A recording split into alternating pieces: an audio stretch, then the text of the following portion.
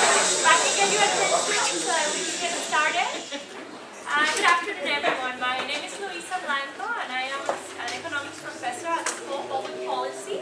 I would like to introduce to you Dr. Ohanian, our distinguished speaker today.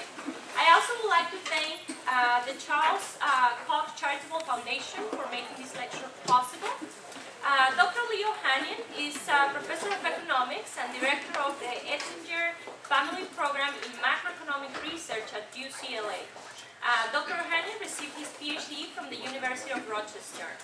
He's currently an advisor to the Federal Reserve Bank of Minneapolis and previously has advised other Federal Reserve banks, foreign central banks, and the National Science Foundation.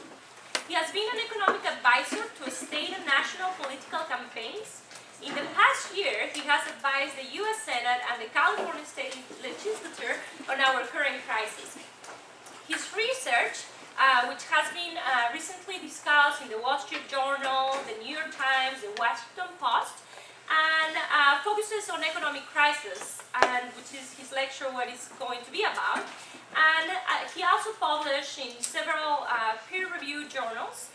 And he is the co-director of the research initiative Macroeconomics Across Time and Space at the National Bureau of Economic Research. He will present his ideas for around 30-40 minutes, then we'll open up the floor for around 10 minutes for discussion and questions. And then, please don't forget that we have a reception where you are going to have the opportunity to ask more questions to Dr. Ohanian. So please join us for the reception afterwards. That will be in Gulf's Way patio, which is just outside of the auditorium, right by the doors. So just follow the crowd if you are not familiar where the reception is going to be. But thank you so much for joining us today, and please join me to welcome Dr. Ohanian.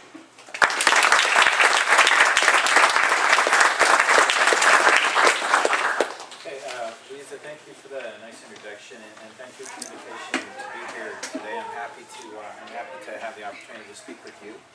So what I'll talk to you about today is I'm trying to understand what people call the Great Recession, the recession from 2007 to 2009, although in many respects, some aspects of the recession continue, and economists and policymakers are still trying to understand what happened and why and the way out. Okay, so some of what I'll be talking to you about today comes from a paper I wrote for the Journal of Economic Perspectives. It was published a couple months ago in the fall 2010 issue in a symposium that was called Macro After the Financial Crisis. So I wrote a paper, and there were 4 other economists who were asked to write a paper for that symposium. And the journal asked us to address 2 questions. One was, what's our view about the crisis? And the second is, what's the future course of macroeconomic theory? How will that evolve following the crisis? So in particular, what I'll try to talk about today is why the crisis, why the recession was so deep, why it's lasted for such a long time, and how and why does it differ across countries. So I'll start off with looking at a little bit of data. This is a picture of the civilian employment rate. That's the number of workers per civilian working age population, 16 to 65. And you see here that the economy was fairly stable from 2002 up until about 2007. So jobs were being created at roughly the rate of population growth. And then we see the recession of 2008-2009. And the National Bureau of Economic Research, which is a nonpartisan collection of economists, has a business cycle dating committee. And their charge is to date the start and the end of recessions. And the National Bureau of Economic Research dated the end of the recession in the middle of 2009. The employment rate really hasn't changed much since the recession was termed to be officially over. So what you want to take away from this is that we had really remarkable drop in employment, and jobs have yet really to come back very much. Okay. At some level, this recession is like a lot of other economic crises. It's a little bit of a murder mystery. What I mean by that is when good economies go bad, good economies being, say, the United States or Japan or other economies in Western Europe, It's a little bit like a whodunit. So a novel in which there's a victim and there's typically a lot of interesting possible suspects. So in the case of any, so I've listed some of those here. Now, in terms of the current recession, there's a common view held by many that the recession was caused by the financial crisis that really came to a head in the fall of 2008. And this certainly may possibly be the case, but what I'll talk about today is that really no economic theory we have on the table, including economic models that feature financial market imperfections or financial market frictions, are at all consistent with the facts. I'll try to set out what facts a successful theory should explain, and why are we far from such a theory. And at some level, the recession is not well understood from the standpoint of understanding deeply what happened and why and the road out. And I'll point to future avenues that hopefully can be productive as we go forward. Okay, so I'm going to show you a little bit more data. This is a picture of real GDP, gross domestic product, production of final goods and services on a proportional scale. And what I want to highlight to you is that the United States has been a remarkably stable and prosperous country, because we see the long-run records stretching back here from 1800 up until the present, and I've terminated this picture in around 2006. So you see the remarkable growth that we as citizens of the United States have enjoyed. And here's the Great Depression in the 1930s. This is the World War II expansion. And in particular, take a look. The red is the trend line, that's smooth economic growth, and the blue is the actual economic performance. And what you see over roughly the last 30 years or so is that trend growth, the smooth trend line, and actual economic performance were remarkably similar to each other. This all really came to an end with our most recent recession. Here's a slightly different way of looking at that same picture. What I've done is I've subtracted off the deviations between actual performance and the trend line. And here you see the Great Depression, where the economy is about 35 or 40% below trend. But again, take a look here from roughly the last 30 years. And these, here's zero. Zero means the actual performance and trend are the same.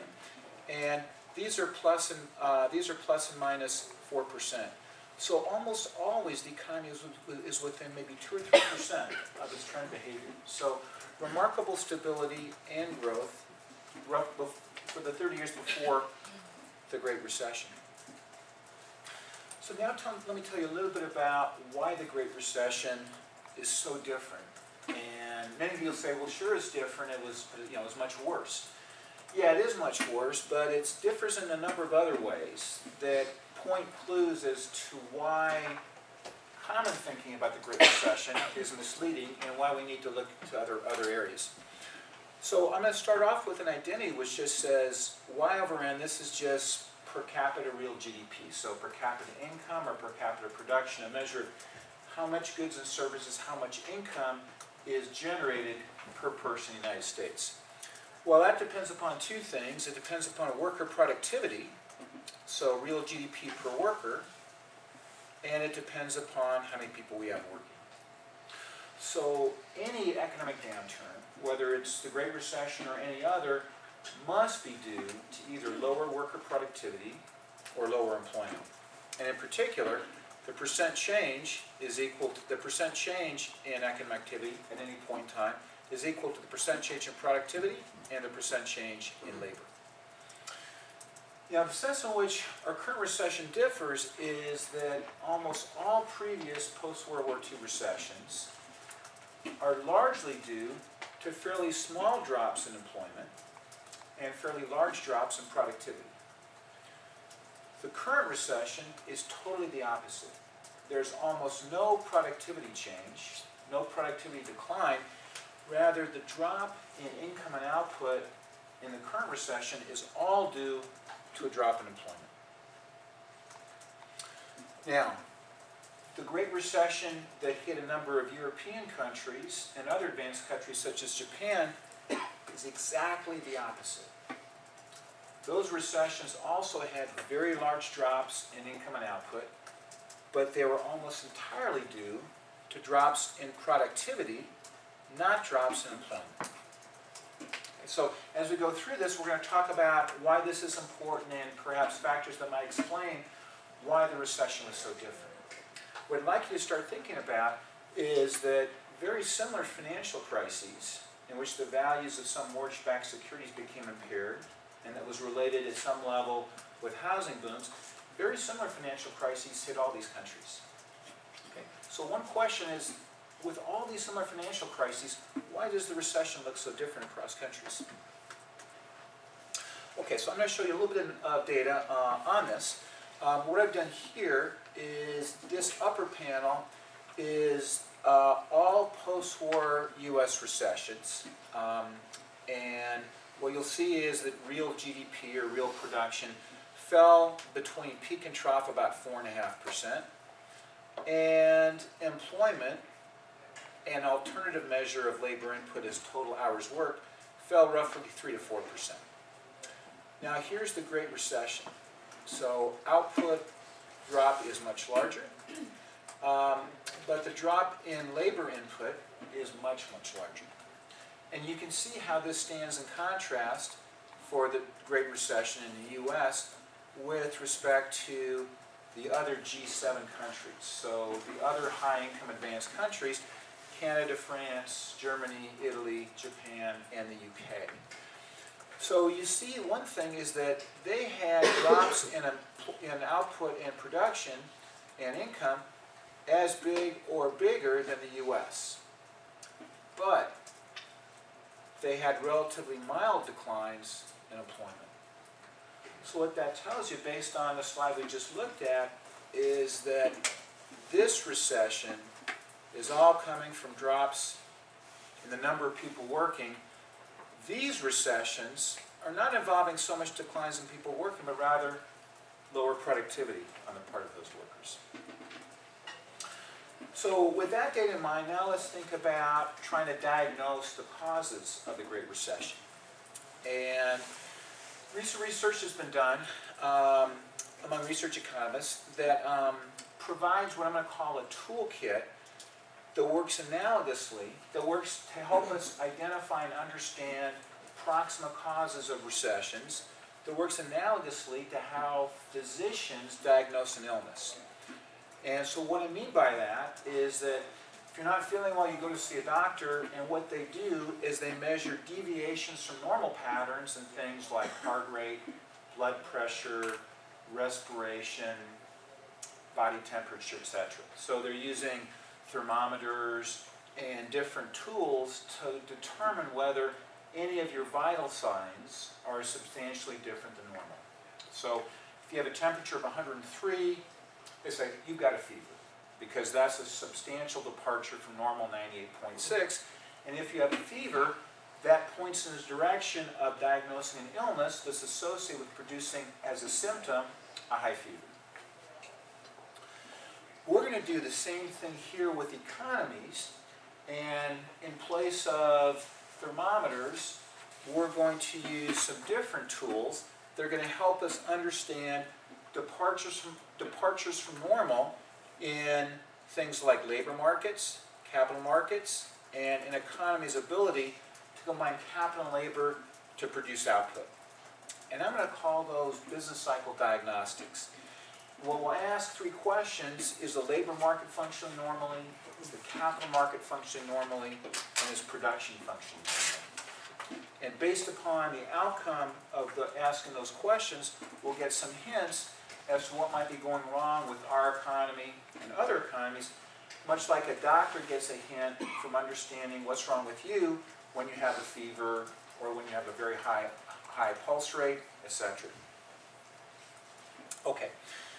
In particular, what we're going to ask is, are the usual constructs of supply and demand being equated? So when we think about markets and economy, there's demand and there's supply. And as you've all learned, the price in that market is what equates demand and supply and gives us market clearing. Okay, so the idea that supply and demand become equal to each other because the price in that market, the wage rate in the labor market, the return to capital in the capital market, those prices move to bring supply and demand into balance. So we're going to ask whether during the recession that's true. And if it's not true, in what direction is it and by how much? Okay, so we're going to ask, is the labor market in equilibrium? Is the capital market in equilibrium? And then the last question we'll ask is the efficiency of production, has that changed? Has productivity declined? We've already talked a little bit about that. I'm going to call these three objects a labor deviation, the extent to which supply and demand aren't coming together, an investment deviation, the sense in which supply, the suppliers of capital, and demand, the users of capital, are not coming together, and then the sense in which there's a disturbance or a change in productivity. Okay, so I'm not going to go into details about how I constructed these, but I'll show you the numbers. And what we're going to see is that just like there were large differences in the source of the drop in output across countries, all in terms of employment in the United States, almost all in terms of productivity in Europe and Japan, we're going to see that these different changes are related to different departures from normality. Okay. So what I've done here is in the upper panel, I've reported the percentage deviation from normal in the labor market and the capital market and in productivity. So the way to read these is that negative numbers mean that the market's not functioning correctly in such a way as to depress employment and output and investment. And what you'll see is that during an average post-war recession, there's a fairly small change in the way that the labor market works. It's a little bit depressed, but 2% is not big. 13%, which is the number I calculate for the Great Recession, is huge. To give you an idea, it's never been this big other than the Great Depression. And if we have time, I'll talk about that a little bit later. Okay, so it's about 5 to 6 times as big as normal in terms of departure. So that's like walking in the doctor's office and he's seen you or she's seen you a number of times before, and they say, I checked your temperature, it's 99. A little bit high, but nothing really to worry about. That's what we have here. Down here they say, uh-oh, you've got a fever 103.5. We've got to give you medication right now and check you in the hospital. Here's the capital deviation. And what this means is the extent to which the capital market is not functioning correctly. Well, these are pretty close to zero. And in fact, they're positive numbers, meaning that if anything, paradoxically, during recessions, the capital market seems to work a little better. In this case, it's very close to zero. So again, using this analogy about going to the doctor's office, you've walked in and said, I'm not feeling very well, and they've taken your temperature and they say, okay, 98.6. Whatever's ailing you is not associated with a fever or the diseases that produce a fever. The third part is productivity, how productivity changes. Well, normally during recessions, as I mentioned a few minutes ago, productivity falls a lot, 2.2%. And to put that in perspective, that means keep everything in the economy the same, all the same people at their jobs, but suddenly they're producing 2.2% less output, less income. So that's a big drop. In and of itself, that's a big drop. Today, basically nothing. No change in productivity. Here's the same statistics produced for the other high-income countries. What you're going to see is essentially, no, the labor market seems to be working pretty well in all these high-income countries, and instead the culprit is lower productivity. So at a deep level, whatever's ailing the U.S. economy seems to be very different than what's ailing Europe and Japan, and it's manifesting itself in the U.S. through a problem in the labor market. It's manifesting itself in these other high-income countries through lower worker productivity. What I've next done, I'm not going to talk about details, is I've taken an economic model that economists frequently use to study recessions, and I've simulated that model in response to the labor market dysfunctionality. And what we see here is that I want you to look at this last row right here. which is predicted values. So this is what my model tells me should have happened during the Great Recession if the only dysfunction we saw in the economy was this measure of labor market dysfunction. And what you see is here's predicted, this is what the model tells me should have happened, and here's actual. And what you see is the predicted is very close to the actual. The model tells me there should have been a big drop in output, and there was. There should have been a big drop in labor input, and there was. And there should have been an extraordinarily large drop in business investment, and there was.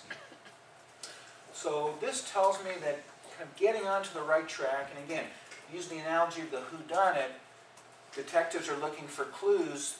Clues are pointing to something funny going on in the labor market. The next two pictures I'm going to show you just will give you a visual look at how different this labor market dysfunction is, U.S. vis-a-vis the other countries, and productivity is. So here's these labor deviations of this measure of the labor market not functioning well. Here it is in the U.S. between the start of the recession, which was the first quarter of 2008, and it just heads on downhill. In the other high-income countries, no drop. If anything, it looks like the labor market's functioning a little bit better. And here's productivity. Again, we talked about how productivity seems to be the culprit in the other high-income countries, not in the U.S., and as those countries enter the Great Recession, and this gray area represents the spread of change in productivity across those 7 countries. So at any point in time, those 7 countries have productivity declines that you can read just by vertically looking up and down. Okay, so large productivity declines, but not so much in the U.S. Okay, so with this data in mind, let's talk about some different hypotheses about the Great Recession. And there's essentially 2 that, at least I'm aware of, that are on the table. The most popular one by far is the financial hypothesis. And the second is what I'll call the policy hypothesis. And I've listed some prominent economists here who have argued in favor of the policy hypothesis, including Edward Prescott, who's a Nobel Prize-winning economist. Okay, so let's talk about the financial hypothesis. It's pretty straightforward. The basic message is that the declines in the values of asset-backed securities, such as mortgage-backed securities, and failures or near failures of important financial institutions reduce the amount of intermediation services or banking services that were being provided, and this reduction in banking production reduced output and employment. Okay, the argument that this was the cause? Well, the crisis was very severe, no doubt about that, and the timing seems to coincide fairly well. Second piece of evidence, economists often associate financial crises with big depressions, such as the Great Depression. The third bit of evidence is that economists do have theoretical economic models in which financial market imperfections reduce employment and output. So let's talk about each of these 3 pieces in turn. Okay, well, the evidence seems certainly very powerful. Many people are convinced of this. And the financial hypothesis may ultimately be why we had such a severe recession. But I want to ask you some questions.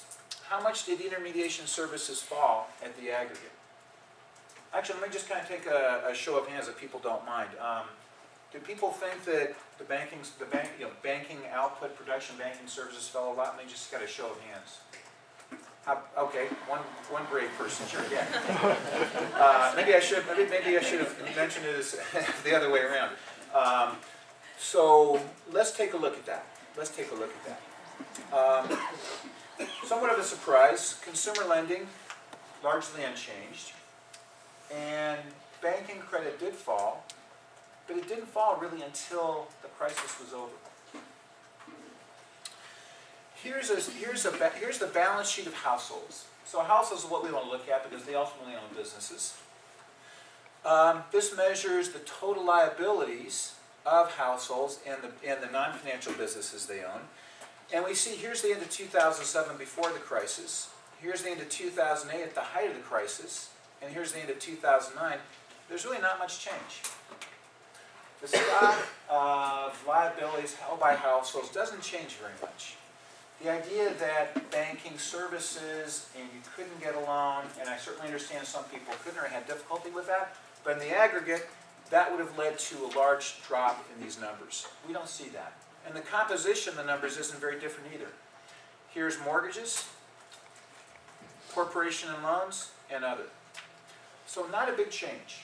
Another way to think of this is that, imagine I tell you we're in the middle of a financial crisis, you'd expect this table to look really quite different.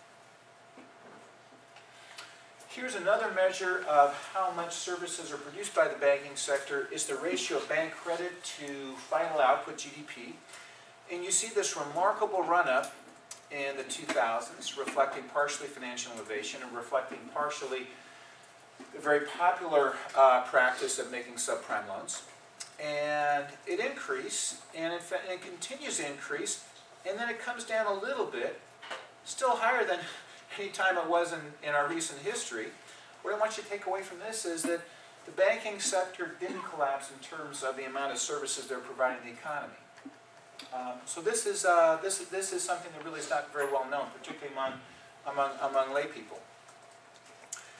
Here's a picture of loans and leases through 2008. What I've done here is I've indicated on a timeline some important events. This was the failure of Bear Stearns investment bank in March. September and October are certainly an interesting period. The failure of Lehman Brothers, the bailout plan, TARP, failure of Washington Mutual, and Wachovia has taken over. And again, not much of a change in lending. What about the models that economists use to try to understand how financial crises can reduce employment and output? Well, remember that investment deviation we constructed before. All of the theories economists currently have to think about how financial crises or reductions in the output of banking services contribute to recession operate through that investment deviation. That is, the banking sector is not functioning well, which means the capital market is not functioning well. Supply and demand are not being equated. That's how all those economic theories work. And it's not surprising. If we have a substantial disruption in the financial system, where is that going to have its biggest impact? In the capital market. If you remember those pictures I showed you before, those numbers, we don't see that. Well, how about the Great Depression? You know, I'm guessing most of you are, if you're not reading a newspaper, you're looking at media blogs, and all the comparisons you saw between the Great Depression in the 1930s and the Great Recession. Okay, President Obama talked about it. Before him, President Bush talked about it. You couldn't get away from comparisons between these two. My specialty is economic crises, and during the fall of 2008 and early 2009, I was probably getting 4 or 5 questions or calls per week from newspaper reporters and from TV about this. So the standard view about the Great Depression is that it started out as just an ordinary recession, and then, for those of you who've seen the old movie with Jimmy Stewart, It's a Wonderful Life, so some people have, you remember the Bailey Savings and Loan, Jimmy Stewart and his bride are ready to go off on a honeymoon, but the Bailey Savings and Loan is being run. Everybody runs into the bank to get out their deposits. Now that's a problem for a bank because banks hold only a small fraction of your deposits in available funds. Instead, they invest in a variety of projects. So when a bank run happens, the bank can quickly run out of cash, and then the bank's in trouble.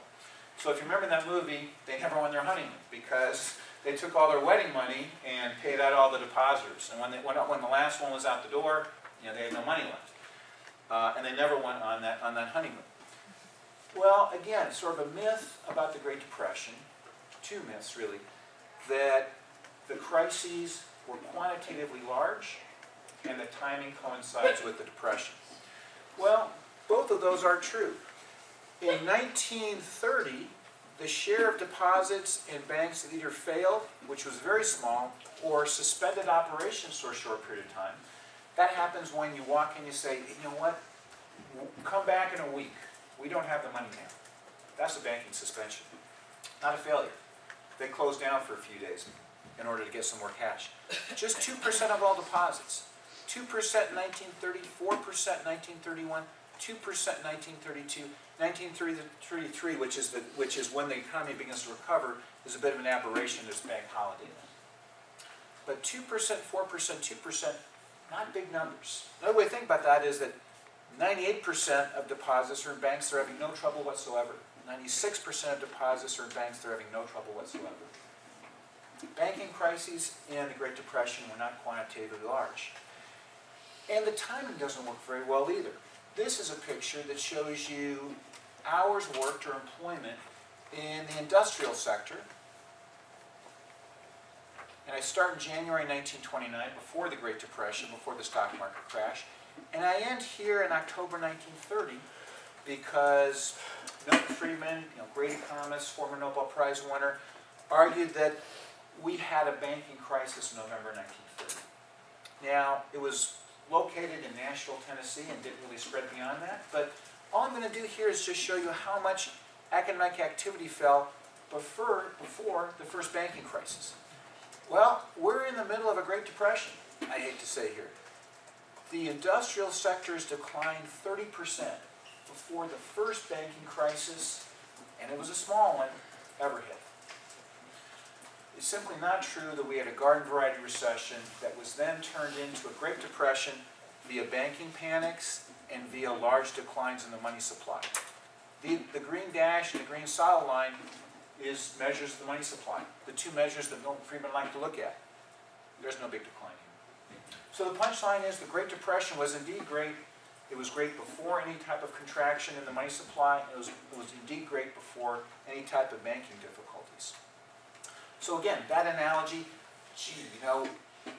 Ben Bernanke, the chair of the Federal Reserve, he's not going to let this turn another Great Depression. Well, no matter what happened then, we would have had a Great Depression. Okay, now let me suggest that there's some other myths out there about the financial sector. One is that certainly reporters that called me during this period, frequently asking questions. What about nobody can get a loan? Businesses then come to a standstill. Well, among major business, investment is almost entirely financed internally. What that means is that major corporations, Microsoft, 3M, IBM, almost all the investment they do is from their internal cash. Those companies have enormous internal cash positions. 84% of investment is financed internally, including small businesses. And 2/3 of firms do not even use external finance, do not even use bank lending. Let me show you a couple more pictures. Here's a picture that shows capital spending and available funds. Available funds is the cash within a corporation. So what this tells you is that at any point in time, corporations can very easily fund their investment, never even having to talk to a banker. Now you might be saying, well, I understand how Microsoft and IBM have billions of dollars sitting available, but what about the little guys? Okay, so what about the little guys? Well, that suggests that maybe Microsoft and IBM can ride out the recession much better than the corner mom and pop grocery. If that's the case, then the corner mom and pop grocery should contract a lot more because they can't get that bank financing. Well, maybe they can, maybe they can't. But what this table shows is simply a histogram of how sales at large, medium, and small companies changed. And what this shows is the share of sales by firm asset size before the recession in fourth quarter 2007, at the height of the financial crisis, 2008, and then a year later. Okay. Now, what this histogram shows is that companies with more than $1 billion in assets do a lot of the selling in this country. That's certainly true. But the share they account for was very, very similar over time. How about the smallest companies? These are companies with between $250,000 and $500,000 of assets. These are the smallest companies. They obviously don't sell a lot because they're small, but their relative importance in the economy didn't decline. Under the standard assumption is the small ones were just hammered. Well, that's just not true. I think I'm getting a little short in time, so I'm going to skip a couple of slides. Another idea you may have heard is that we're in for a long, long bad period because when economies go through financial crises, they take a long time to recover. Well, it really depends a lot on the policies that they follow afterwards.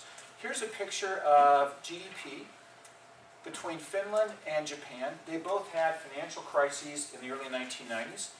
And Japan, is well known, followed a program of propping up weak banks, who in turn took government funds and loaned it out to their near insolvent customers. What happened in Japan is that 15-year period of stagnation decline. Finland was very aggressive. They told the banking system, get your act together. We're not going to prop you up.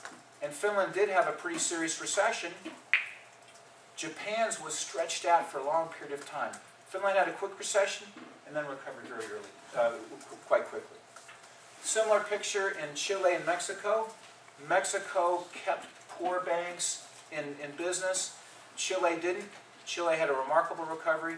Mexico continued to stagnate. I mentioned consumer lending didn't change very much. Well, consumer lending actually rose throughout the recession. And the National Bureau of Economic Research says this is when the recession is over, and only then does it decline. I'm going to skip this slide.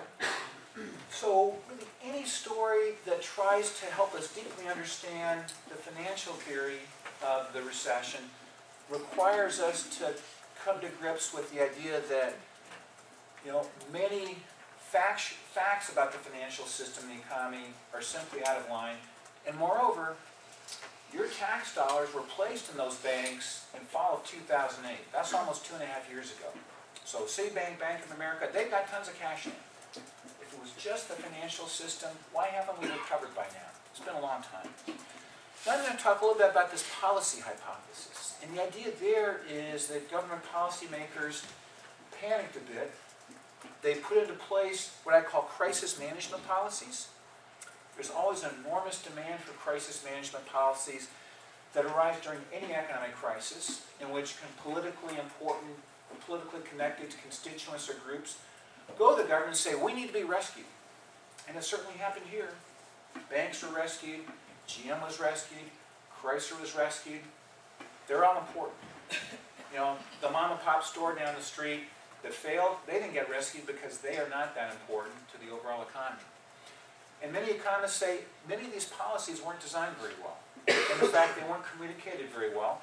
In particular, some economists talk about the fact that in September of 2008, Hank Paulson, Secretary of Treasury, went to George Bush and said, if we don't pass TARP, that was the Troubled Asset Relief Program. That was the program that was in which the government was going to buy up all these subprime mortgage-backed securities. If Congress doesn't pass this, we may not have an economy another week. Well, that next day, every newspaper had the headline, George Bush says we're on the precipice of another Great Depression. There's something to be said about not crying fire in the crowded theater, and some economists think this was a case of the government crying fire in the crowded theater. Because immediately after this period, the economy really went in the tank. Now, the financial crisis worked at about the same time, so it's hard to disentangle the two, but let's take a look at some pictures. Here's a picture of non-farm employment, and one reason economists have advocated this policy hypothesis that some government programs, and I want to emphasize just some, not all, some government programs didn't work very well. So here is the pattern of employment, and you see things really go down the drain here. Here's the American Recovery and Reinvestment Act that was advertised to keep unemployment from going above, I believe, 7 or 7.5%. Well, it went almost to about 10%. And you see employment really falling very, very quickly as we have TARP announced, the American Recovery and Reinvestment Act passed, cash for clunkers. And then employment just stays down. And here's the unemployment rate, just the flip side of that. one thing you should be aware of is all these government programs are very expensive. This is a picture of federal government debt. Total public debt as a percentage of GDP. We're at about 100% of debt. What that means is that if we were to pay off all the debt we owe, and some of it is to ourselves, but some of it is to other countries, including China, who's purchased a lot of federal debt, we'd have to give up 1 year's worth of GDP. 100% is very high. We've never had it that high in this country, with the exception of World War II, where the government had to spend a lot of money, obviously, to fight the war.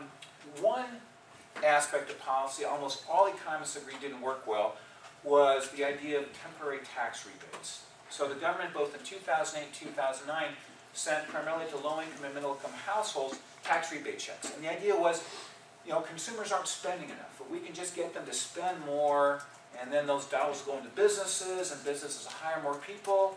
You know, sounds kind of good, but for those of you who have heard about Milton Friedman's permanent income hypothesis, Friedman emphasized that temporary, transient changes in income aren't going to be spent by consumers, because when they spend today, they're looking not at just their income today, but their prospects tomorrow and in the future. And that's exactly what happened. So here's the increase in disposable personal income. This is all those stimulus checks going in the mail. What happened to consumer spending? Nothing. Just increased a lot. Increased the federal debt substantially. This is a picture from economist John Taylor, who is Undersecretary Treasury under both George W. Bush and George H. Bush. What he emphasizes is that this is department store sales in Target. So he was able to get daily sales at Target. And for those of you taking some statistics and econometrics, this is a regression line. That's a trend. And Taylor says, you know, we were having a mild recession, and here's sales are hugging the trend line, and then he extrapolates the trend line, and then he says, when did everything really go down the drain? Well, right here. This is when Paulson and Bush start talking about the Great Depression. Then people say, government's talking about Great Depression. What is this about? I better be careful and safe. I was thinking about buying a car today, or a big ticket item, but I think I'm going to wait and just see how the economy evolves over time. I don't absolutely have to have a new car today. I can wait a few months. Well, that kind of wait-and-see attitude is what Taylor thinks about when he interprets this line. So we see the big collapse in sales at Target following those statements. And here are some pictures. I'm not going to show you them all because I'm running out of time. That supports Taylor's theory. This is the spread between LIBOR, the London Interbank Offer Rate. It's a measure of short-run borrowing costs, and interest rates in the United States. And the idea is that when this spread increases, that's a sign of some type of distress. Well, what happens is that we get a little bit of an increase after the Lehman bankruptcy, but we get a huge increase right after Paulson and Bernanke and Bush start talking about another Great Depression. And it skyrockets. And it begins to go down after the government completely reverses course and says, initially we were going to think that TARP was going to purchase these mortgage-backed securities. We had no idea how to value them. There was a very bad reaction, negative reaction to that. And then the government said, you know, we're not going to do that. We're going to take an equity position in banks, which most economists think should have been the practice from the get-go. Okay. I'm going to skip a couple of pictures. Let me show you this one. This one's great. It shows you sort of the futility of some government programs intended to stimulate the economy. This is cash for clunkers. So you're going to get a new car. The government's going to give you a check for your old one. And the idea is your old one's not worth very much, and they're just going to scrap it. The effort here was to increase the demand for autos, help out Detroit. Well, what happened? Big increase during cash versus clunkers. Then it's back down, and in fact, lower than it was in the fall of 2008 when the crisis was at its peak. Similar picture for mortgage modifications and the tax credit for mortgage buyers. Big increase during when you could get a $7,000 or $8,000 tax credit, and after that, boom. again, sales much, much lower now than in the fall of 2008. Okay, let me go ahead and wrap up. Great Recession is all about a big and very persistent loss due to labor market dysfunction, unlike any other U.S. recession. So if it's a financial crisis, then why does it manifest itself in terms of labor markets? Why hasn't employment come back? My own view is that labor market distortions reflect uncertainty concerns by employers. So they've seen all these different government programs, and they're saying, I don't know what's going to happen with tax policy, I don't know what's going to happen with government regulation. I think I'll increase the hours of work by my existing employees and not necessarily add new people. So I think that's been an important part of why we haven't come back, uncertainty among employers, and the loss in the value of human capital. What I mean by that is nearly half of the employment loss in this current recession is among workers who are relatively low skilled. They're earning near the minimum wage. What we know is that during recessions, workers who are displaced suffer a loss in the value, the market value of their skill set. And what that means is that you suddenly no longer as valuable to an employer. Unemployment insurance can be very, very attractive. And that's not to make any normative statements about the unemployed, but rather just see from a purely economic point of view, if unemployment benefits are near the market value of your human capital, then you certainly have an incentive to not take a job now, continue to search, continue to look. Of course, the problem with that is that as workers stay at work longer, they suffer further deterioration in the value of their skills. So let me just close on a note of where we might think about in terms of going forward for policies. So the government's tried all sorts of short-run things. Some maybe had some benefit, and I think the pictures I showed suggest that some had some large costs. So the time is now to get away from short-term fix-its, forget the Band-Aids, focus on sensible long-run fiscal changes. Every recent administration, whether it was Democratic under Clinton or Republican under Bush, has put together tax reform commissions. And every one of these commissions, every panel has said the same thing, whether it was under Republican or Democratic administration.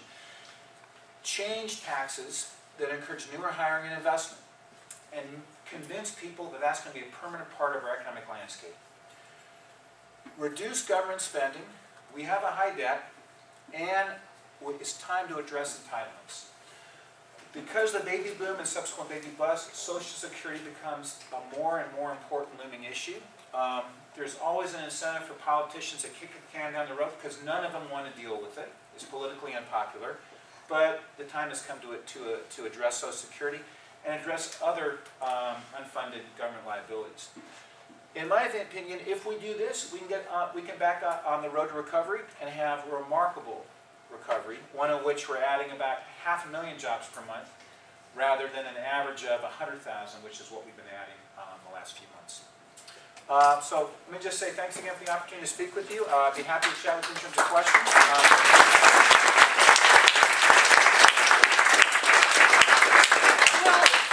Due to time constraints, because I know there is class at 1 o'clock, I will encourage you to come to the reception. The reception. The great reception. No,